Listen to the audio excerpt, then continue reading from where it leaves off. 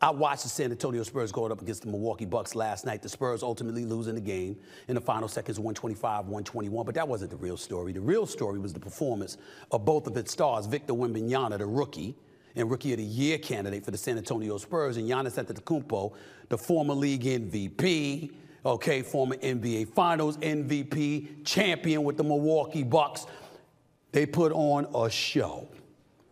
So much so that we should be salivating for these brothers to meet as often as possible. 44 points on 19 for 28 shooting for Giannis alone with 14 rebounds, 7 assists, 2 steals, 1 block. In the case of Wembanyama, 27 points, 9 rebounds, an assist, a steal, 5 block shots, and only 26 minutes of play. He was pissed off about his minutes.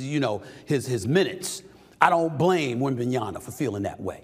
Brother just came in the league, just turned 20 years of age, and before he's had a chance to pass gas, they're already protecting him by managing his minutes. He's clearly the best player on the San Antonio Spurs right now. The behind-the-back dribble along with the dunk on Brook Lopez, that was something special. The block on Giannis was something special. Wembanyama's got skills. The brother's got skills. I like him a lot. He's a treasure and a tribute to the NBA. They need to stop lying by listening to 7'3", though. He's 7'5". I stood next to the brother. I came up to his damn belly.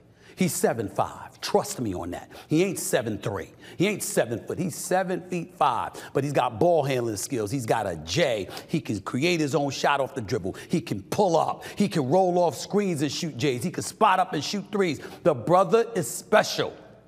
But having said that, to me, he wasn't the story.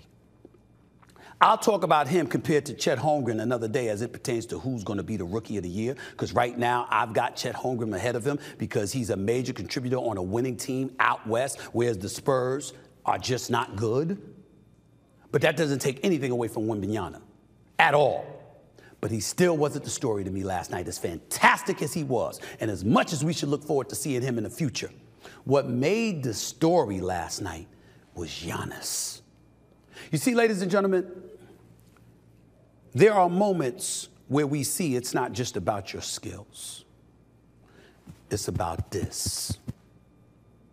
That's it. It's about this.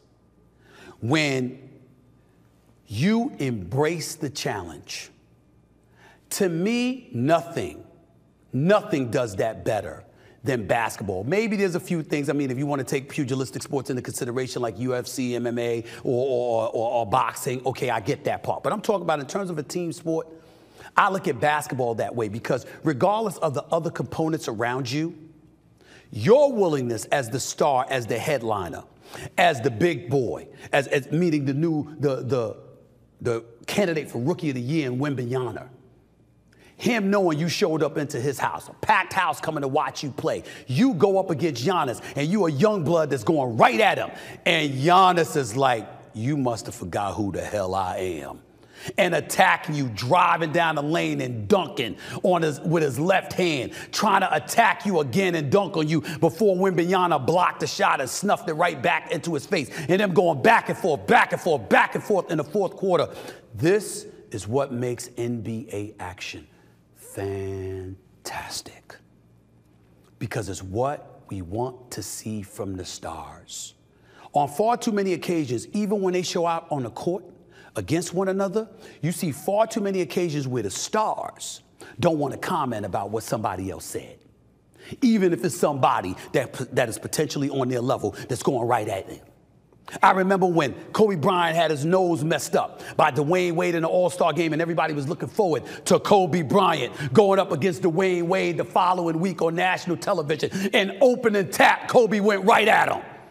Got an and one. And Dwayne Wade's nodding his head. All right, I see what's going on. And they were going at it.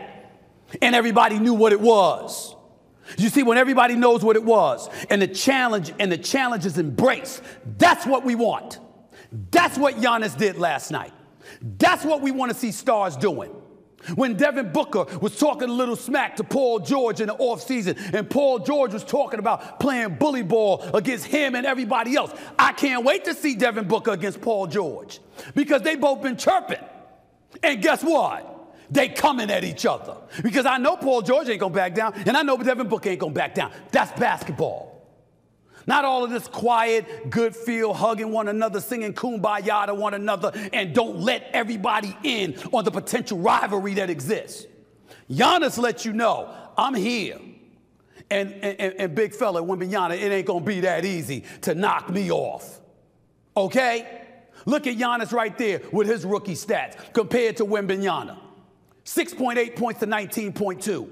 41% shooting to 45% shooting. 4.4 rebounds for Giannis to 10.1 for Wembanyama. Wembanyama is averaging 19-10 with 3.2 blocks per game. You're talking about a David Robinson and Alonzo Mourning and Shaquille O'Neal is the only three guys as rookies, as big men, to ever do those kind of numbers. Wembanyama's doing that now, but Giannis said, I don't give a damn.